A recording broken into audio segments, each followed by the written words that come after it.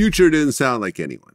Future came out unique. Now, you could say that, you know, he took the auto-tune from T-Pain to a certain degree, and you could say there was some resemblance, but I think when you hear Future these days, he doesn't sound like T-Pain at all.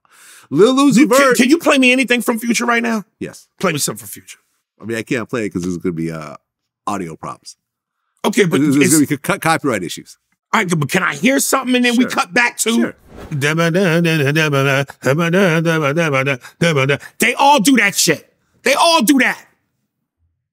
Q-Tip had the same flow every song he did. As him. Yes. But who else sounded like Q-Tip? Nobody. There you go. Who sounds like Future? Everybody.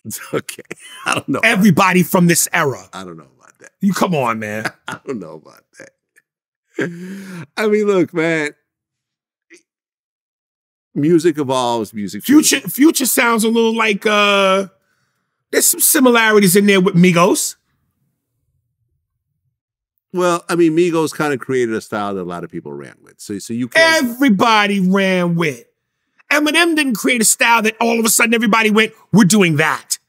Jay-Z didn't create a style where everybody went, we're doing that. Snoop didn't do that. Biggie didn't do that. Mobb Deep didn't do that. Everybody had their own shit. Now, yes, certain things might have sounded the same in terms of regional. East Coast niggas have a certain sound. A lot of Queens rappers sounded like Mobb Deep. But there still was individuality in the delivery, in the cadence. We can agree to disagree. Everyone has... No, we can agree that I'm right. Fucking disagree. Young Thug sounds different from Future. Sounds different from Migos. Who, by the way, is still locked up.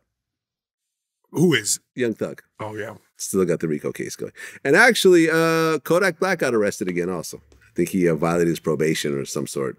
Right. Yeah. The fact that these dudes keep getting arrested over and over again is just mind-blowing. They play the game backwards, too. The goal is to blow up, get rich, and stay out of the cuffs. Right. These niggas blow up and get in the cuffs. Yeah. I'm telling you, this era goofy, man.